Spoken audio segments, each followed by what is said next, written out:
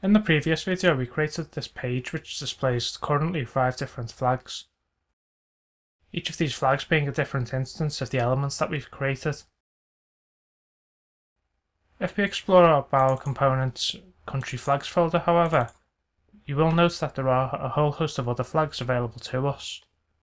And so during the course of this video we're going to expand upon the current flag elements that we've created to allow us to display all of the flags that we have access to.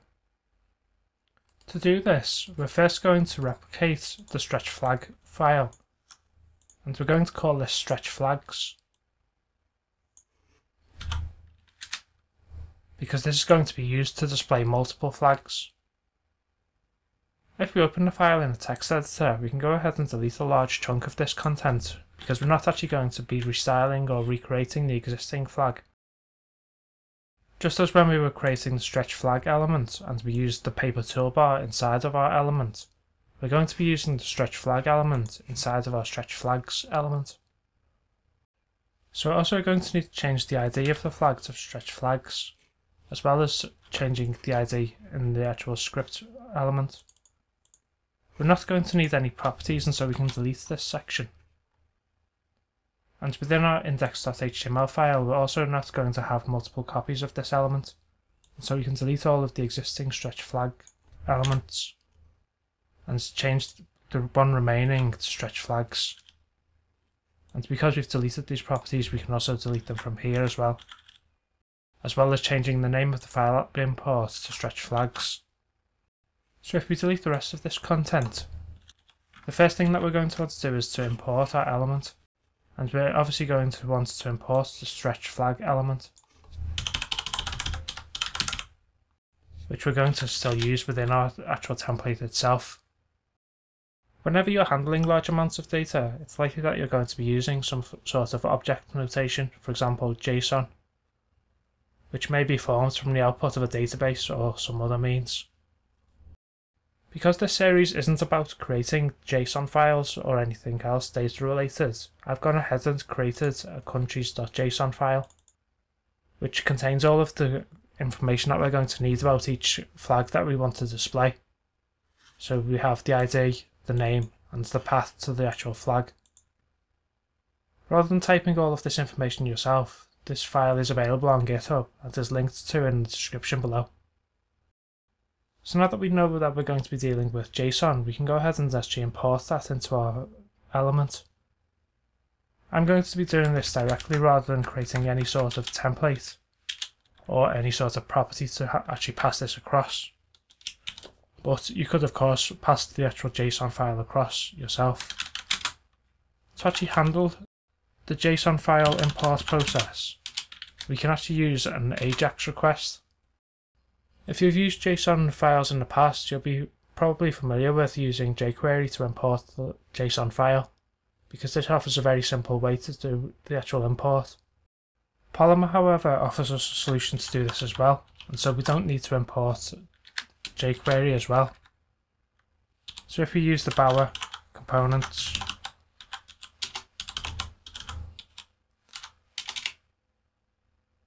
iron AJAX element,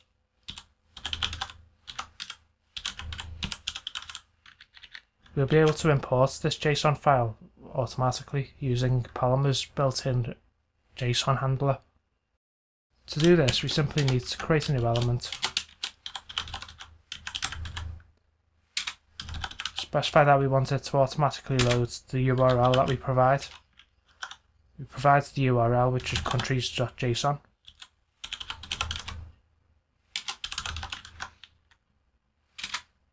We tell it that we want to handle it as a JSON file, and we're going to use data binding for the response.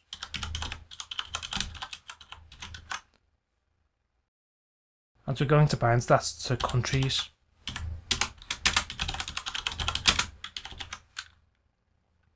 Which means that once the data is loaded, we'll be able to access it throughout the rest of this template without any difficulty. And finally, we need to go ahead and end this iron AJAX element. Now this obviously imports the data, and we would be able to access it through JavaScript by typing this.countries if we were using JavaScript to create our element. But we can use one of Polymer's strengths, which is to actually repeat the element for us automatically. So inside of our main template, we're going to create another template. And this time we're going to specify that this one is going to be DOM repeat, which means that it's going to repeat for every element that we provide to it. We're going to pass across some items, which are obviously going to be the countries.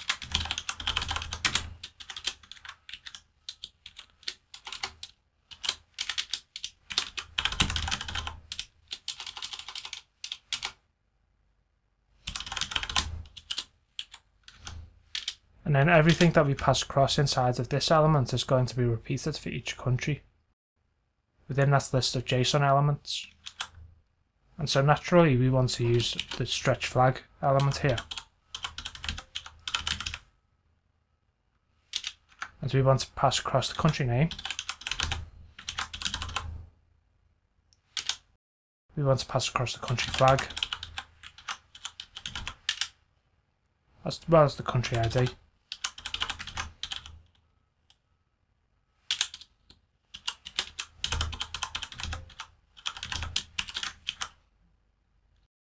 Within this template we can access these items simply by typing item.name.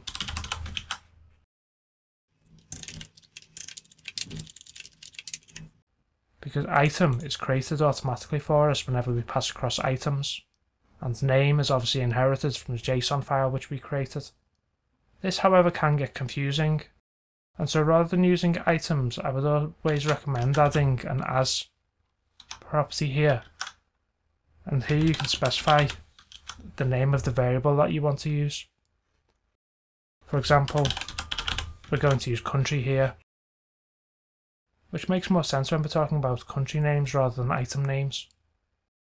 Specifying an as alias also allows us to repeat objects within this repeated object, so you can nest multiple repeat elements. I'm just going to go ahead and continue to fill out this section now, so that we can go ahead and actually look at what this does. So now that we've completed this section, we can go back across to our browser to have a look at what it looks like. So here's the page before we've updated to our stretch flags element. And if we reload, we'll be able to see that all of the different flags that we have access to are already created for us. This is all inherited, of course, from the JSON file. You will, however, notice that all of the elements are aligned to the bottom of each other rather than to the top, which makes the elements look quite bad. So we can go ahead and fix that within our new element. To do that, it's simply a matter of adding a new style.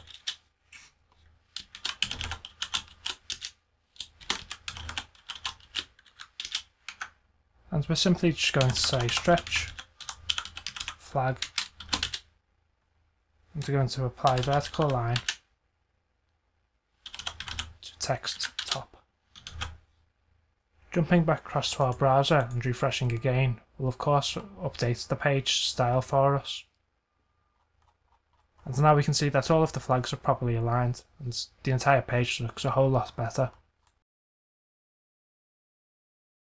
Now we're not going to go into any detail about it in this video, but Polymer also does include the ability to have conditional statements.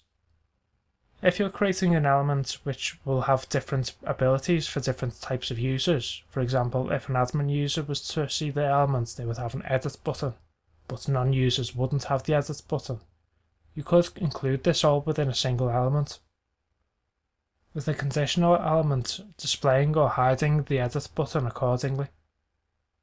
Over this in a previous video we've talked about creating elements, and we've done so in a not very reusable manner. For example, if we wanted to reuse these elements within different projects, we wouldn't be able to at the moment because they are tied directly into this project. Ideally, you would want to create a GitHub repository for each and every element that you create so that you can incorporate them in a modular manner. And this has been a big problem, especially in the pre-release versions of Polymer. In the next video we're going to look at some of the emerging best practice for developing elements so that they can be used in a reusable manner. So make sure you subscribe so you don't miss that.